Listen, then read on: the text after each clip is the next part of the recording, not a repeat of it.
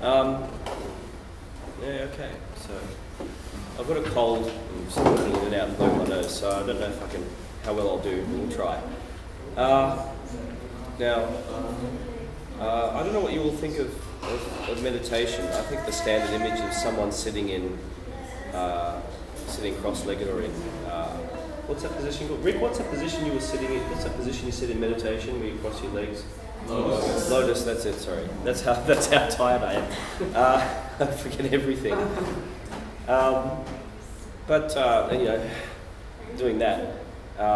But I'm just going to give you a different example.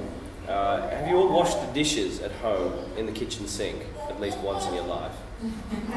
Never expected that coming, did you? I saw that. Well, what do you do when you wash the dishes? Do you do anything else when you wash the dishes? Usually? Well, I don't know, you might have a conversation, but generally... Sing. Do you sing when you wash the dishes? Turn on some music and... I was singing. That'll work. I was washing, I'll start singing. Think. When I cook, that's a creative time. That's right. Commune in spirit. But cooking is because I cook by intuition. Like my kids accuse me of never making the same thing twice. You wash the surface. But yeah, you're if you're not focusing on washing, you're focusing on something.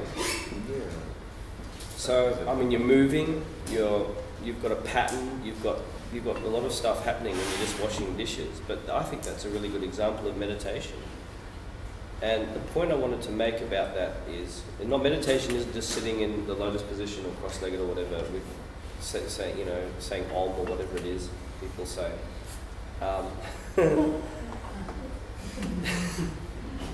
I think I did back when. Well, something I forgot to tell in my introduction. When I was 16 or so, I was quite suicidal. I hated life. But I knew intuitively that if I died, I'd have to come back and do everything all over again and get it right the next time. So that's when I originally took an interest in martial arts. And an interesting thing my Aikido instructor said when I got into that was, Aikido is very interesting because you're trying to bring two opposing forces into harmony. And now, reflecting on that, that's quite interesting. But he said that Aikido was moving meditation. So in doing the Aikido movements, you're not focusing, you don't have music on, or anything like that. You're focused on, bringing your body and somebody else into harmony. And in the way perspective, you're bringing opposing, opposing forces, bringing about the third force through the movement. And but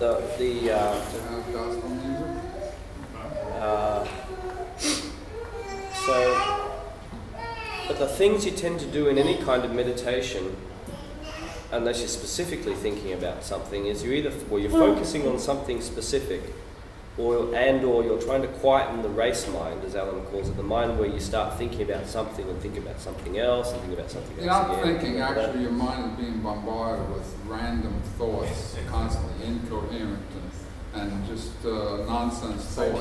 Is that the thoughts of other people bombarding? There's like all sorts of thoughts in the ethers, and they just bombard you because you're not in control of your own mind.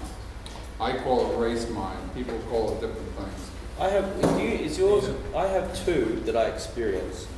One is where I'm just thinking about something and it drifts into something else. The other is when I'm half awake, I'll have this really rapid flashing, it sounds more like Alan's race mind, with rapid flashing images of different things.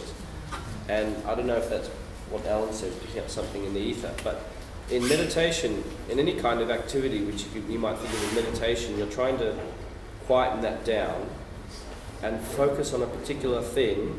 Like in some meditations they focus on an object, or in some meditations they might look within themselves into their own body. There's some people, when they meditate, they can see the organs and see what's going on inside. And there could be doing things like, I did light and sound meditation, Sandmat, Kuan Yin meditation, and you focus on a light or a sound, something like that. It's more complex than that, but that's the basic idea. And the result of that, these meditations is, first, the personalities aren't being engaged. Well, you should be engaged anyway. And it allows you to bring parts of you into balance. Like if you use a light and sound machine, I guess you can go within to parts of yourself and bring those parts within you into balance. More complex than that, and that's something I'm still exploring. And Flo wrote on the forums an interesting thing. I don't know if it was in chat or on the forum. She said that the way you position the body has to do with the laws. So when people do yoga, that's a kind of meditation too. They're balancing the body through stretching it, or there are many kinds of yoga, I realize. So do we understand what the lotus is? Taking the energies from the right, channeling them into the left, and from the left into the right, and bringing the hands together. So what you're doing is negating the polarities of the outer sphere of the mind. Because the legs are attached to the lower spheres of the tree of life, and the arms are attached to the upper. And what you're doing is you're bringing them all together and helping to stabilize your mind. That's what the lotus position is in yoga. When you're doing yoga positions, you're actually channeling the energy from different sections, through different sections of the mind, trying to clear it out and trying to free it. Is that what you're trying to say? Yes, thanks for that. But I'm not a yogi master, so. No, well, that's the explanation I need. I didn't know how to put it into words. It's an appreciation. Maybe I was a yogi master in the past, but no, this lifetime, I don't know. A thing that came to mind about meditation was, one of the meditations I tried was going out into the park and just quietening my mind and trying to be aware of, just everything around me. Something which doing Aikido helped me increase, because doing a martial art, a few of us have done martial arts, you become more aware of your body and more aware of your movement, and thus more aware of what's around you, the energies around you. So where, an ordinary person, I see so many people say driving a car, they're not aware that I've just pulled up behind them or I'm beside them and they almost crash into me. But when I'm driving a car, I can feel where all the cars are around me. If I'm walking down the street, I can feel where all the people are around me. And if someone's looking at me, you can feel that. I mean, women have that natural intuition already, and I used to, as a kid, used to go at the girls that are sitting in front of me, go, what? Nothing. But one of the things I was in Alaska, was the last time I was here in Ketchikan, where there's the energy lines of the earth converge in Alaska as well as other places. And Alaska has a lot of energy, and the friend I had there, she told me this interesting thing which I found fascinating. She used to hate walking to school. It was only 10-20 minutes, I think, just round to a school. Ketchikan's tiny, and she hated walking there. So what she did every day is, every day she chose one thing that was beautiful. She just picked one thing that was beautiful. Maybe that tree is beautiful, or that bird is beautiful. And every day she picked one more thing that was beautiful. And after a month or two, her walk to school was the most enjoyable part of her day, because everything was beautiful. And a thing I observed is, like, for example, when you came here to this building for the first time, it's the first time you've been in here, it's the first time you've seen it. Do you remember that feeling of kind of everything's a little bit overwhelming, because you've got these new things, you've got new objects and rooms and everything you've got to become aware of. But now we've been here a couple of days, you started to maybe automatically ignore some of the things that are around. You probably, if I told you don't look at the wall, and I ask you what's on the pictures on the wall, you go, I can't remember. Because now I found that when I walked, say, down to the bus stop, the first time you might view, there's this interesting house, or that's an interesting house, that street goes up there, and that's a nice lawn, you notice everything. But as you go on day to day, the mind starts kicking, you start thinking about stuff, and you ignore everything around you, you just switch off to it. So a lot of that quieting the mind and being aware is reversing, is not doing that. It's like practicing consciousness, where you breathe so that you don't lose that awareness of your body, and you can watch the personality shifts.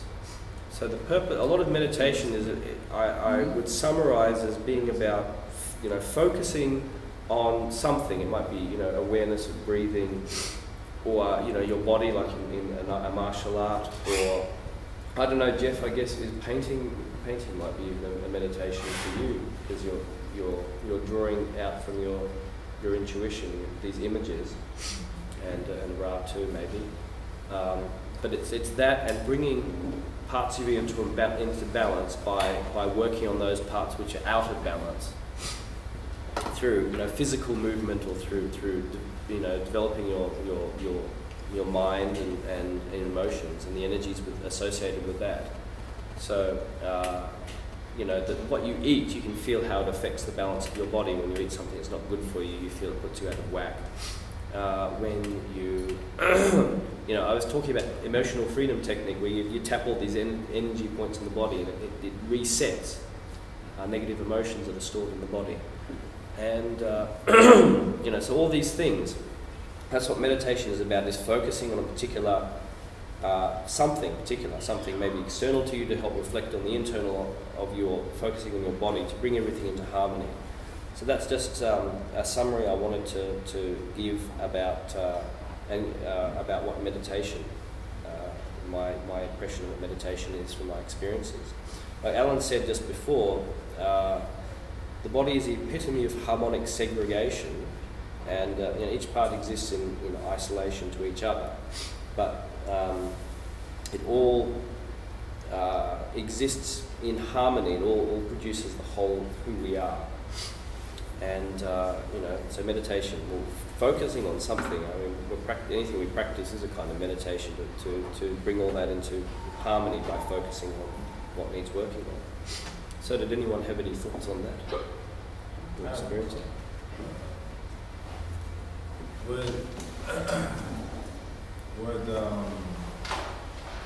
What pulls my mind to it is often going to the foundation. What I see is that meditation is built upon three practical principles. And what you're saying when you say focusing on something, the way I interpret that as being is having divided attention.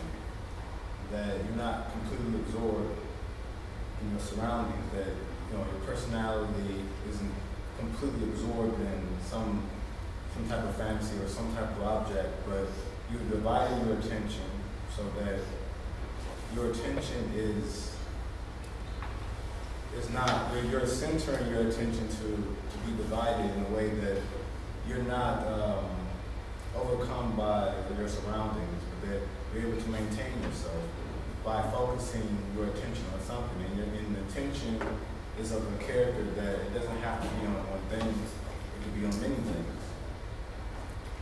And then it's self-sensitive. You try to get a sense of the vibration of the body.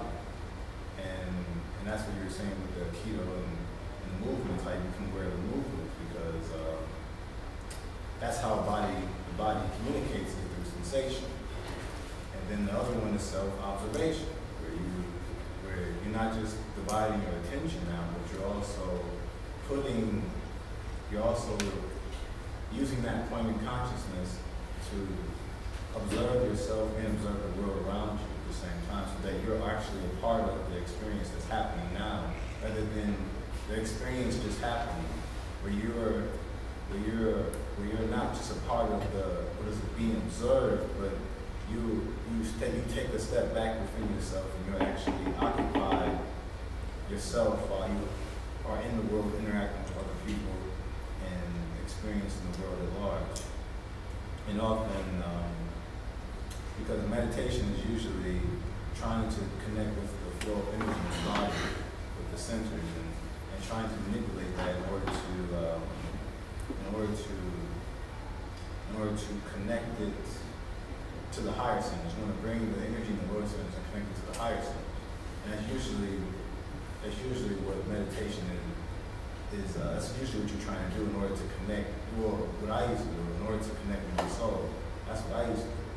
Now, what you're saying, it seems with active meditation, it seems to be more about a utilization of those three things, which is divided attention, self-sensing, and self-observation, and putting it all together to create a conscious state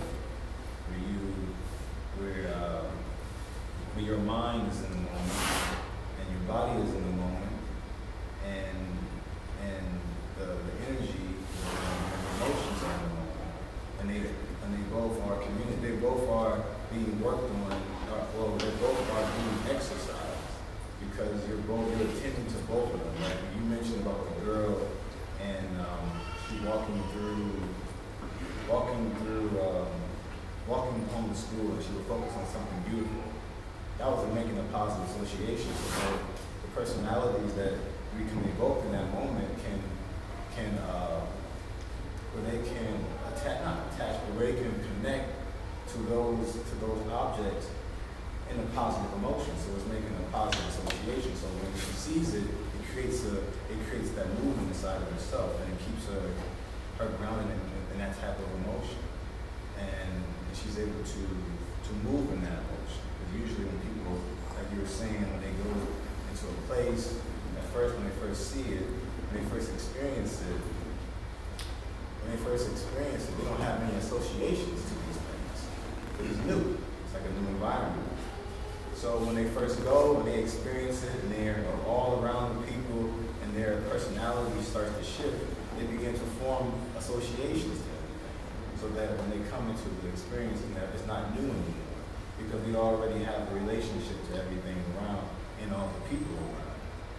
But if she's practicing consciousness, if a person's practicing consciousness when they come here, then that doesn't happen, because then they're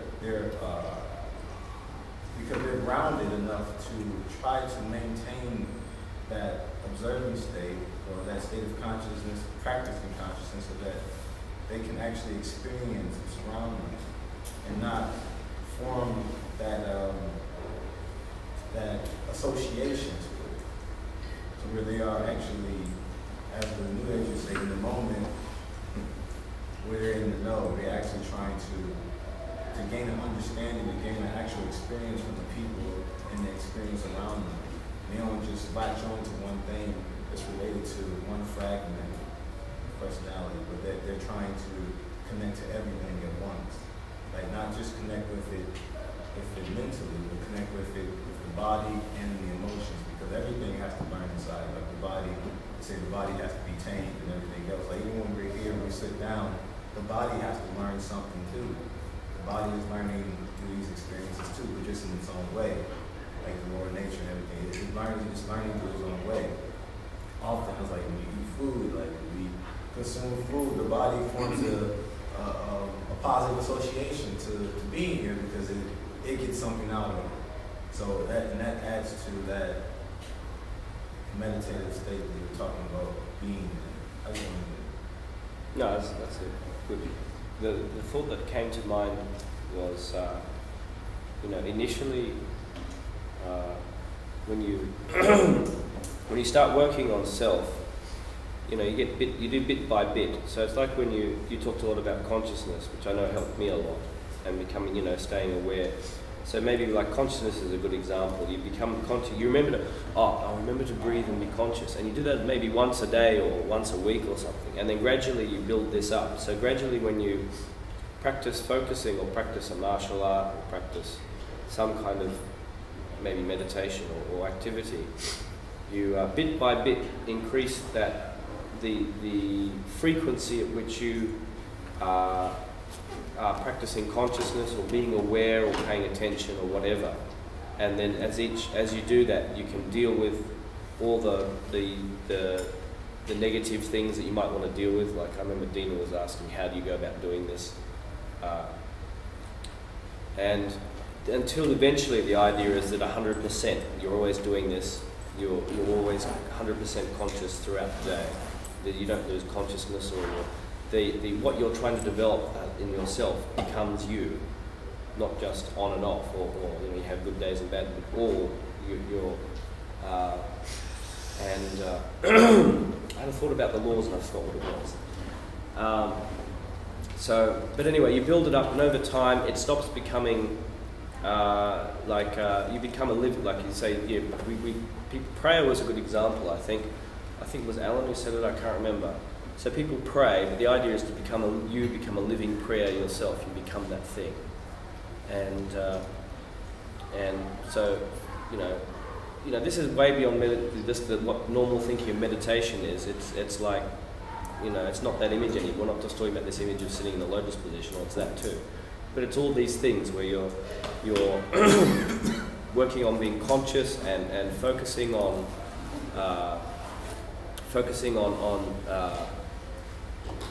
aspects of yourself to bring everything into harmony and overcome, you know, the laws you were born under, the situation you're in, your own negative reactions to things, or the, you know, negative feelings that are in the body, or whatever it is, or your diet, or whatever it is. It's actually the practice of focusing on doing these things until you become that goal. You become, what's the word I should use? You reach the next stage of birth, I suppose, or the higher stages of birth. When I originally asked about prayer, many years ago, they said people don't know how to pray. And actually, in a lot of ways, prayer should become what Gurdjieff talked about as part of observing self. You should incorporate all the 5 senses into an image of what your prayer is. Now, of course, in the Lord's Prayer it says, only pray for the kingdom to come within you, because everything else will be given to you as needed. But a good way to pray then would be to pray and see yourself surrounded by light, envision yourself, feel the light moving within you, and invoke the light to fill you. There's perfect prayer. Or when you see others, you should see them and observe them and feel and sense them from all the dimensions of your being. And when you do that, then you connect with what they represent within you.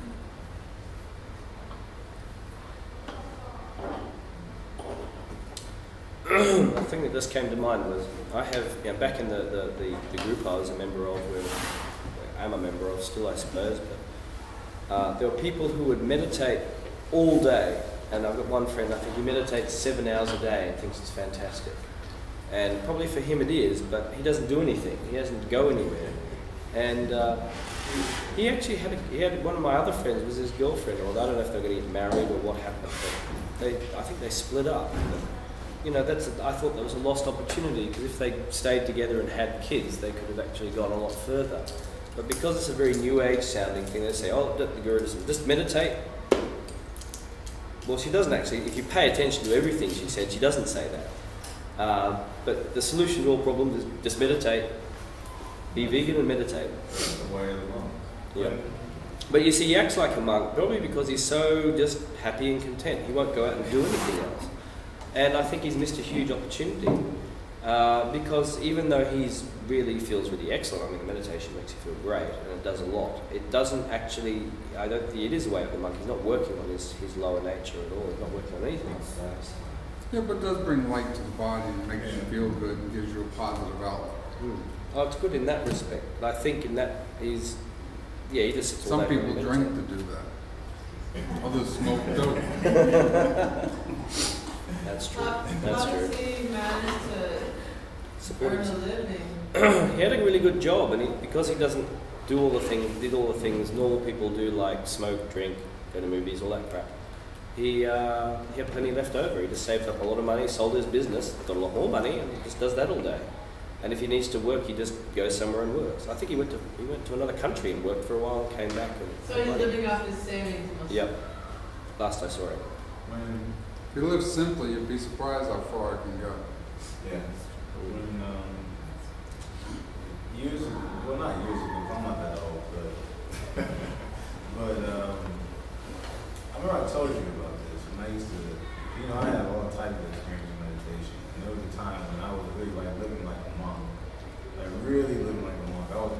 called yourself the hermit? Oh yeah, remember this, yeah. I was meditating like the whole day because I had like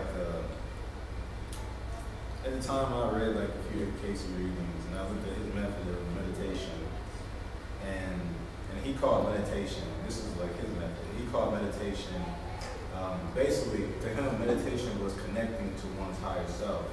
That's what the meditation was, learning how to communicate with your higher self. I had already communicated with my higher self, but I never, at that time, I didn't completely connect where you actually have a direct experience. And at that time, I was so adamant about experiencing what I had experienced when I was 17, when I actually went into the realm of the souls, and I actually experienced my soul self directly, but it was like, it made me do it. I didn't do it from my own ability. So I had made it my mission to experience this reality as much as possible. So I decided that I wasn't going to leave meditation until I experienced it. And I was meditating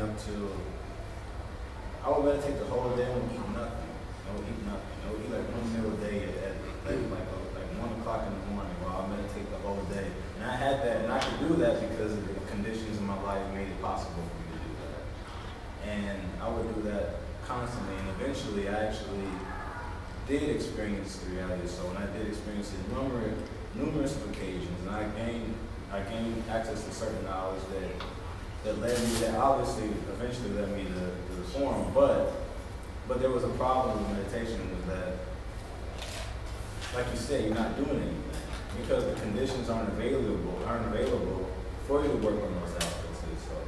You can't work on the fragmentary state of personality because the things that the fragmentary personalities live for isn't there. Like the relationship that it has to different people, that it has to objects, to every form that is impressed in matter isn't there. So you're not doing anything. It's like, I often think about what Bruce Lee used to say about martial arts, how people in the past, they used to practice, they would have competitions, but there was no contact. They would give points on contact that they think would happen, but not actually landing blows, so there was no full contact. If you could have hit them, yeah. Yeah, so he said that it was like dry land swimming. And the way that I looked at meditation was that it was like dry land swimming. You can only really develop yourself, you can only really become a great swimmer when you're in the water, because then you are challenging those different aspects of yourself come out when you're afraid of water, that may not like being wet, that may every aspect you can think of that may manifest itself when you're actually in the motion of being in the water and what it brings out in you. That's what you need to move forward. And you can't do that when you're just dry land swimming. That's what meditation was like to me. And although I can go into meditation and I can experience that reality if I wanted to, I was told that I have to try to bring it to the next level. And that's why I became really attracted to the Gurdjieff thing. There's another reason why, but it's because you're in the moment, and in that moment when you are actually out there, that's when you have access the world, and that world becomes a mirror for you to actually utilize consciously to develop those parts of yourself, and to bring a redirection so that your energy isn't lost in nature. But naturally, that's what will happen, because all these fragmentary aspects of your personality and the lower nature is all grasping upon the image that is impressed on matter that it has a relationship to. And you lose that vital energy through those connections. So you have to kind of begin to amass that energy back into the body. And in order to do that, often a person has to connect to the body first, because everything is through the physical. We have to begin with the physical body first. That's why I mentioned self-sensing, and that's why when you mentioned people, connecting to the body, I can see that you're using that as a foundation, because you have to have a foundation to utilize consciousness. You have to be able to utilize the energy that's in the Lord centers, and often what you do is that you have to connect to sensation in the body. You have to learn how to move the energy in the body. And Gurdjieff, he would talk about sensation and the need for being in the body, for being inside the body, keeping the attention in the body. And like you were talking about how you have to develop this over time, because attention is like a muscle, and it's only as strong as you practice it. But you can't practice it. You can't practice it. Well, it depends on how you practice it. Kind of like a muscle, like you can actually lift a lot of weights. You can do all types of exercises and workouts. In the same way, attention has it doesn't have a lack of how many points you can be attentive to. Like, you can be attentive to your whole body at once. You can be attentive to only your ear. You can be attentive to your pinky toe, whatever. You can be attentive to a lot of different things. But the whole point is that that sensation grounds you. It's grounding, and it isn't. And it doesn't dwell in imagination. Like, when you feel a certain thing, you feel it. Like, if you feel pain, you feel pain. It doesn't lie to you. Like the personality fragmentations are all, some are stuck in illusions of what they are. They think they're higher than what they really are when they're not, and all these other different things. They embrace philosophies and they have mindsets that are totally of the world and totally nonsense. But the sensation in the body is something you can always come back to, because it doesn't lie to you. It's like, it doesn't lie to you. That's why the body is so important, and why it's a foundation, and why it's such a necessity to be able to connect the energy and be able to move the energy in the body, because that's what powers the mind. And there's the body that exists in the moment, kind of like how a dog exists in the moment. They act in the moment. The body exists in the moment. All of its urges and its hungers are in the moment. And yeah, so I just I don't know, the meditation thing typically makes you want to talk more, I guess. Because, I've forgotten about that story. Yeah, no, that's a really good one, where you're meditating all the time. Yeah, I know. I'll tell my car story then about. I know you haven't heard this one. Only Flo's heard it, I think, or Crystal maybe. I don't know. I had a really bad personality. My driving personality. It really wanted to get out and beat up people. And I live. yeah, we've got a few here. Show of hands. People who have one of those. You had the road rage personality? Yeah. Oh, badly. Especially where I live, people do things like they're coming off the highway and they stop in the merging lane because they don't know how to merge. And you're merging in and someone decides to pull over into that lane while you're merging, stuff like that. And you want to get out and kill people. It's really bad. So I was talking, I think, on the chat, and I was saying, look, this is real trouble. It's driving me nuts. And this is when we're getting to triangulation, and where so what I did is I decided to remain conscious. I think I get asked to tell the story all the time, but it's a useful one. So I decided I'm going to catch this personality and remain conscious with it. So what it is, I'm going out to the car, being aware of my breathing, walking down the stairs, being aware of my breathing, walking to the car, being aware of my breathing, still in the same personality I was in, whatever personality that is.